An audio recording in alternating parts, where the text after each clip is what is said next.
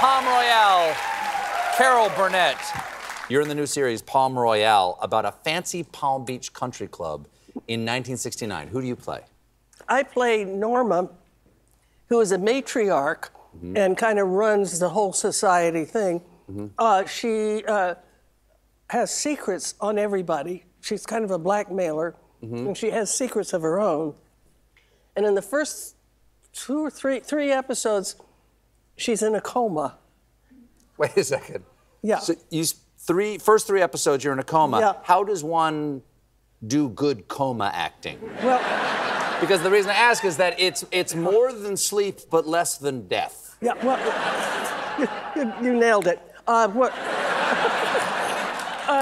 would get up at 5 in the morning, as we do, and go to the set, and then you get in the makeup trailer, and you get all made up and everything, and dressed, and then I went to bed.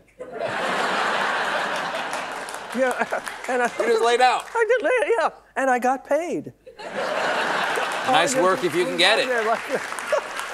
But then I do start to wake up, of course, later on, and she doesn't want anybody to know that she's kind of coming out of it. Oh. Because she's not a very nice person, but they're the most fun to play. Your character is obsessed with power, but also money. Now, you did not grow up with much. No. And I am curious how your family stretched $1. Like, what did you do to get by? Well, my grandmother raised me, and we lived in one room with a pull-down Murphy bed that she slept on, and I slept on the couch. But we would save our pennies to go to the movies. That was our one thing. And so when we were about to leave, Nanny, my grandmother, would say, "Let's hit the ladies' room." And we did, and then we would steal all the toilet paper. There you go. Oh, yeah. You gotta use your head. You gotta use your noggin there. The costumes on the show they're are gorgeous, incredible aren't they? works of art. Here you are. Here you are as Cleopatra for some reason. Here you are as Marie Antoinette for another reason. And you've always had fantastic costumes. Bob and Mackie. You work with Bob Mackie. Oh, yeah. I'm just curious, how does the costume inform or change your performance? Completely. There were times when I didn't know how I was going to do a character until I went to the costume fitting, and Bob Mackie put me in what it was that he was going to design. Like, for instance, Mrs. Wiggins. Sure. That tight dress. Yeah. Originally, Tim Conway wrote those characters, and he had written Mrs. Wiggins to be this kind of doddering old lady. Sure. So I went into costume fitting that week, and Bob Mackie said, "You know, we've been doing a lot of doddering old ladies lately.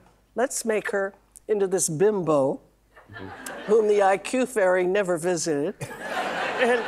And so he put me in the blonde wig and the push-up bra and the tight skirt, but it was an old skirt that he'd had, you know, in the costume department, and it bagged in the behind.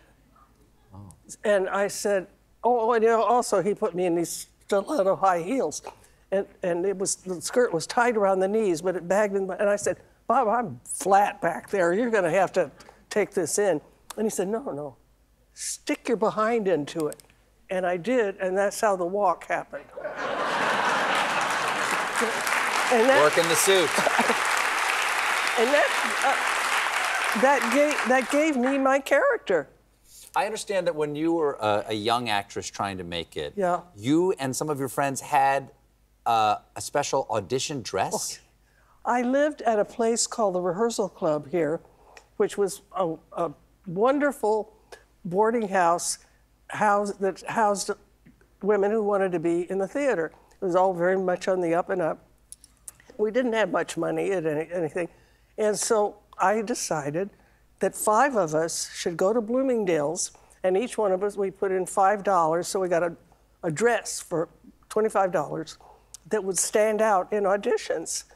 And we were built here the same and in the waist, so we got that fit, but then it was a full skirt that would hide any fat rear ends, and you know, and your long sleeves and turtleneck, and it was orange, and it stood out. And then if you had an audition, we would sign up for the dress, wear it for the audition, bring it back to the club, be responsible for having it cleaned, and then hung back up in the closet waiting for the next person to use it. Wow. Yeah. Did it work? Yeah. I mean, I got a few callbacks. I didn't get the job, but... Baby steps. Yeah, right, absolutely. Carol, it's such a joy to see you. Thank you so much for Thank being you. here. Royale is available now on AppleTV+. It's Carol Burnett, everybody. We'll be right back with a performance by Waxahachie featuring M.J. Lenderman.